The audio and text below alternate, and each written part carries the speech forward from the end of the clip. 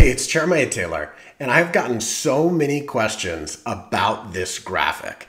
And I gotta tell you, there's some truth behind this, but it's also painting a story that is a little bit misleading.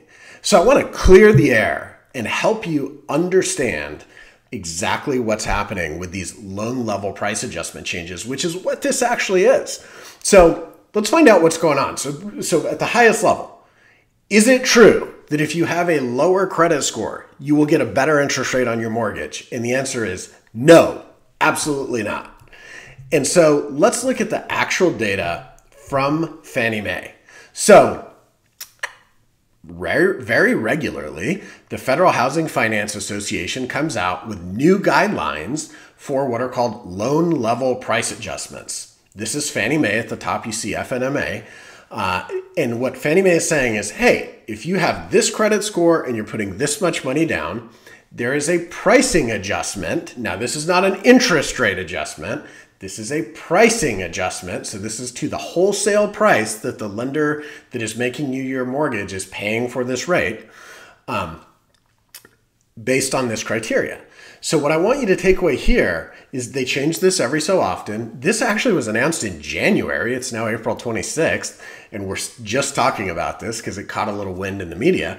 But look, a customer with a 740 FICO score, they have a 1% charge to the cost of their loan if they're putting 15 to 20% down. And a customer with a 679 FICO score that is putting 5% down has a 1.625% charge to the cost of their loan. So matter of factly, the truth is, if you have a lower credit score, you're going to pay more for your mortgage debt. So then where's this coming from? What is this? What's happening is they're actually comparing two different things. They're taking the 1% that is here, and they're saying, hey, there's a 1% surcharge if your credit score is 740 to 759 and you're putting 25% down. And then they're saying, well, people that have a credit score below 769 used to have a 2.7 or 3.5% surcharge. Now that's only a 1.6 or 1.8% surcharge. So they're getting a discount, and you should be irate because they're getting a discount. Here's the reality of what's happening is there are new credit score buckets that Fannie Mae came out with. So in the old loan level pricing matrix, 740 was the highest score.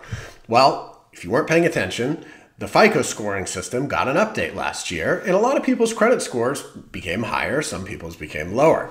So what Fannie Mae said is, hey, we're going to react to this, and we're going to give extra credit to the people that have extra good credit.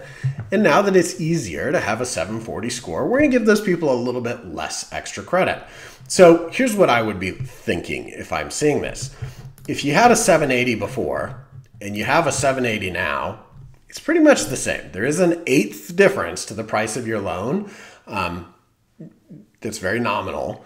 Now, if you were just over, if you're a 741 before and somehow you're still a 741, which is pretty unlikely because the scoring model changed, yes, there is a cost increase for you to get a mortgage for pre-May 1 and post-May 1 under this new rulemaking. Now, on the other side of this, though, all of these scores, what you'll see is there's also new buckets on the low end. So if you have a lower score, they've basically taken a little bit of steepness out of the cost adjustments for these because they're trying to incentivize people that are first-time buyers to get back in the market. This is the hardest housing market that we have seen in terms of affordability for first-time buyers. Now, I want to be clear. If somebody has a 640 or 650, 680 FICO score, that doesn't mean they're not paying their bills on time. It likely just means they have newer credit or maybe high balances on their credit cards. If somebody's defaulting on bills or getting behind, their credit score typically doesn't start with a 6. It starts with a 4 or a 5.